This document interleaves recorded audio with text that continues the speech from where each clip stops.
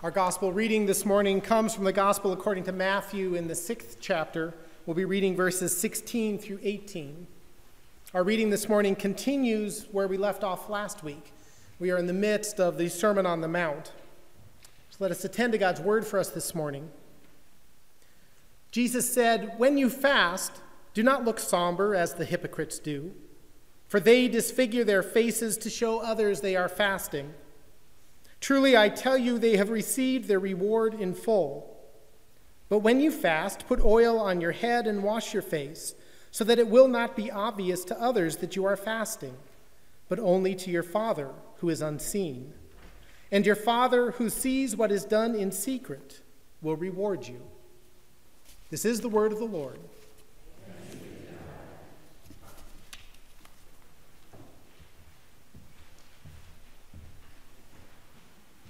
Would you please pray with me?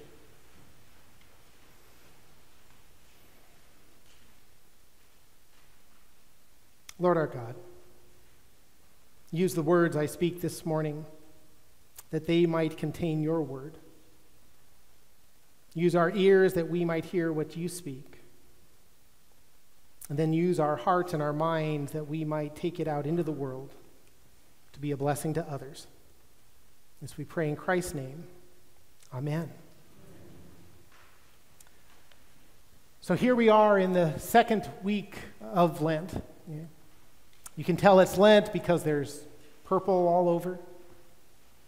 You can tell it's Lent because of the sackcloth and ashes in the middle of the sanctuary. During this Lent, we're looking at what it means to live a disciplined life, that is, a life of a disciple, and how we can practice spiritual disciplines that we might grow in our discipleship. Last week we talked about prayer, and today we're talking about fasting. Prayer is one of those disciplines that's an internal, spiritual, mental discipline. But fasting is it's a very physical thing. We might wonder why, if it's a spiritual discipline, why do we practice something so physical? Years ago, I began studying martial arts and hadn't been doing it very long when one day as we're training, our teacher said to us, "You know why we do this?" And of course, as we're sitting there sweating and panting and aching, saying, "Well, no, Sensei, why do we do this?" And he says, you can't take your mind out and have it do push-ups. You can't take your spirit and have it do sit-ups. We have to work on our spirits indirectly. And we do it by working through the body, using the body as a vehicle to work on the spirit. You see, the people who develop these martial arts recognize something that we in the West often forget. And that is that the mind and the body, or the spirit and the body, are intricately connected. The Hebrews recognized this. They knew that the body and the spirit were not separate things with the spirit contained in some shell, as though the body didn't really matter. Indeed, the importance of the resurrection is that we will have bodies. Body and spirit are intricately connected. And by practicing a physical discipline, we can discipline the spirit as well. But why something like fasting? Fasting is such an old-fashioned kind of discipline. Once heard somebody quip that, we Presbyterians, we've given up fasting for potlucks. And yet, just as Jesus said with prayer, he also says with fasting here. He doesn't say, if you fast, but when you fast. The expectation is that this is something we as disciples will do. And so the question remains, why? Why fasting? John Calvin, that reformer in Geneva from whom our Reformed tradition takes much of its thought, much of its shape. John Calvin said there were 3 reasons why we should fast. He said the first is that fasting is a way of humbling ourselves and showing remorse. Coming before God in acknowledging our need for Him and that we've messed up. And in particular, he said this is something to do as a group. You may remember the story of Jonah, where Jonah goes to Nineveh eventually after messing up a bit along the way, but he finally gets to Nineveh, and Jonah goes into Nineveh and proclaims 40 days, and Nineveh will be no more. And the king of Nineveh proclaims a fast. He has everyone dress in sackcloth and put ashes on their heads and eat nothing as a sign of their remorse, as a sign of their humiliation before God. But it's not just a biblical thing. In fact, we in America have done this before. Back in 1863, President Abraham Lincoln declared a day of fasting and prayer. He designated April 30th to be a day of national humiliation, fasting, and prayer. And he proclaimed it with these words. He said, "It is the duty of nations as well as of men who owe their dependence upon the overruling power of God to confess their sins and transgressions in humble sorrow, yet with assured hope that genuine repentance will lead to mercy and pardon, and to recognize the sublime truth announced in the Holy Scriptures and proven by history that those nations only are blessed whose God is the Lord.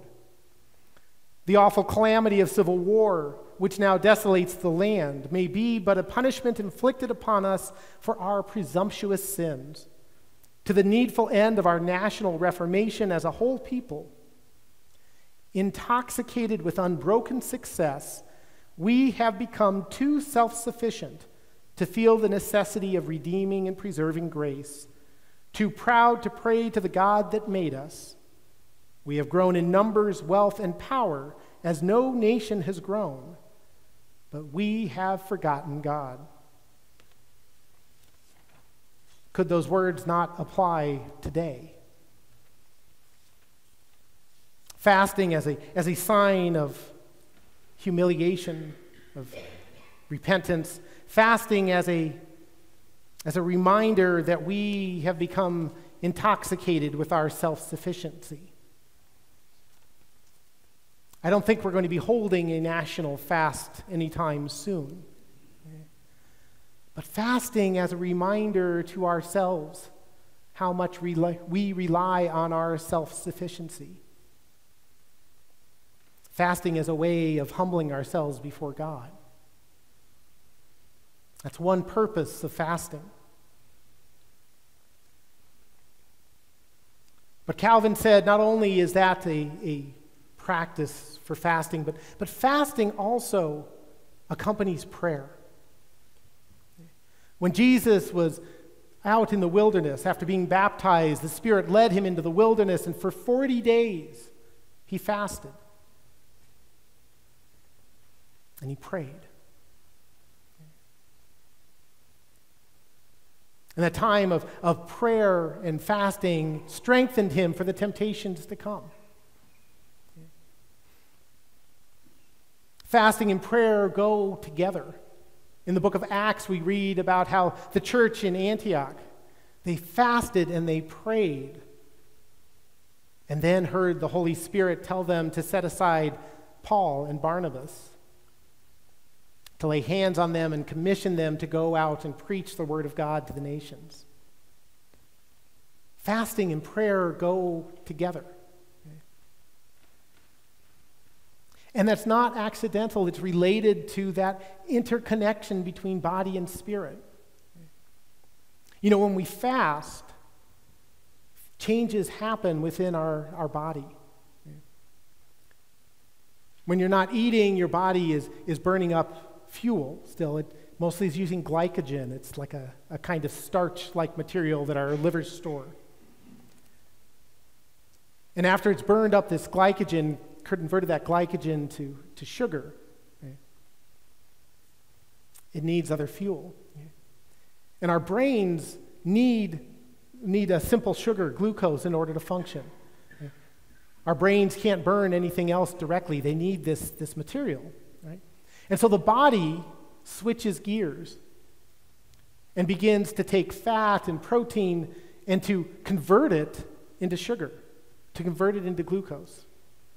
I used to get to teach this every semester in biochemistry.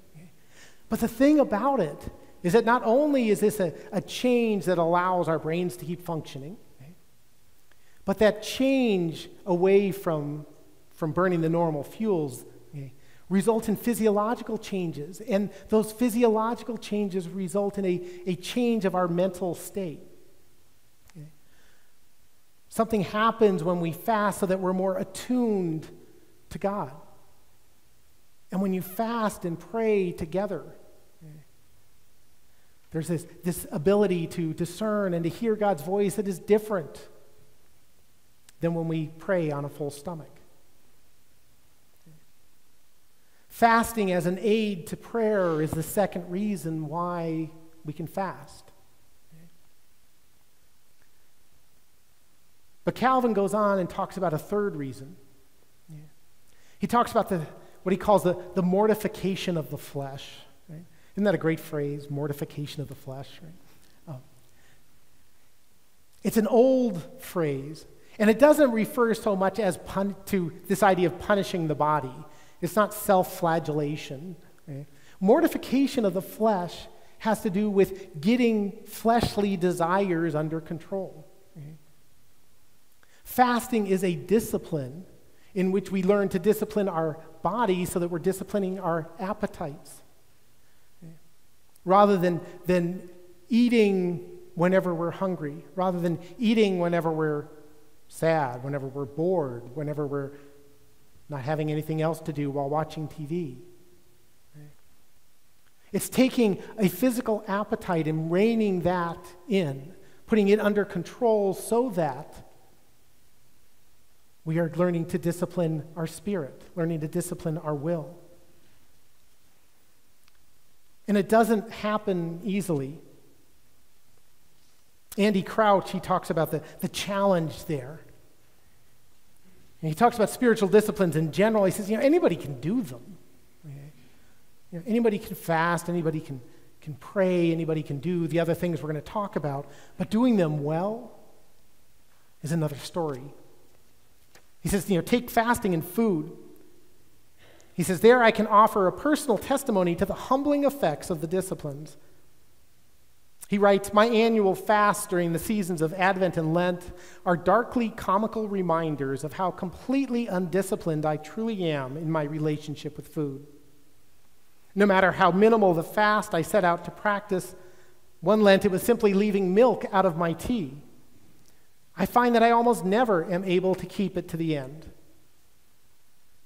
He goes on and says, among the most pitiful moments of my life was that day about 2 weeks into Lent when I desperately and furtively opened the refrigerator, fully aware that I was breaking the most minimal fast conceivable, but feeling completely unable to go on without milk in my tea.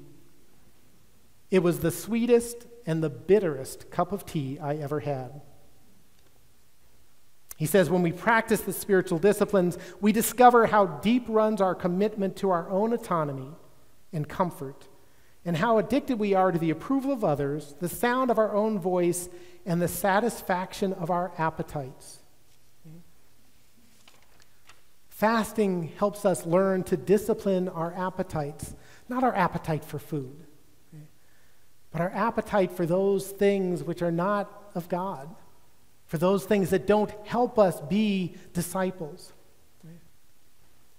It is as we learn to discipline those appetites that we can do as Isaiah writes about, that we can have a fast that isn't focused on us, but turns our attention to helping others, to feeding the hungry and clothing the naked, housing the homeless, comforting the sorrowing. Because in the end, fasting is not about us. Fasting is about becoming people who God can use. As we practice these spiritual disciplines, we encounter God in new ways that change us. And it may seem that we're trying to force God's hand by doing so.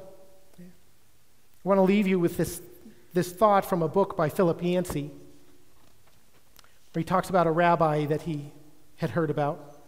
He said, the rabbi taught that experiences of God can never be planned or achieved, even with fasting. Experiences of God can never be planned or achieved.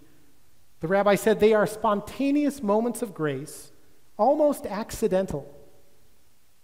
His student asked, well, Rabbi, if God realization is just accidental, why do we work so hard doing all these spiritual practices?